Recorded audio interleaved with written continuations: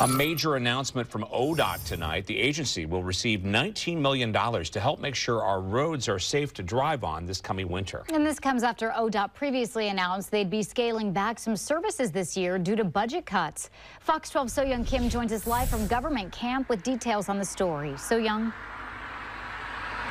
Nora, Pete, a very timely announcement just days after the mountain passes here received several inches of snow.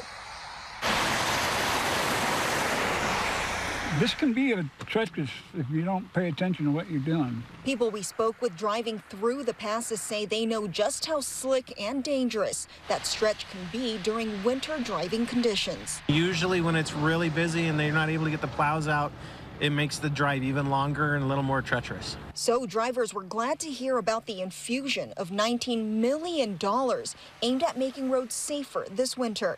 Oh, that's fantastic. And as long as we've got people out there to clear the roads, I think it'll be safer and better for everyone. In a joint announcement Monday, state lawmakers approved additional funding for the Oregon Department of Transportation for the duration of the 2023-2025 biennium. This comes as ODOT was facing a budget shortfall that would have forced the agency to cut a number of winter maintenance services. ODOT's budget woes are due mainly to shortfalls in the state highway fund, plus record levels of inflation. In the announcement, Governor Tina Kotek says in part, quote, "I am committed to finding long-term solutions that ensure our state roads and highways are meeting the needs of Oregon families, businesses, and visitors."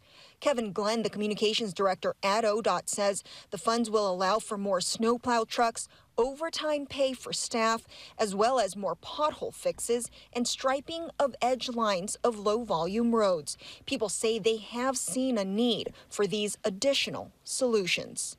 It's good to hear that they're going to do that. Some places you can't see the road at all. Before heading out on the road, be sure to check tripcheck.com for the latest road conditions. Live in government camp, So-Young Kim, Fox 12 Oregon.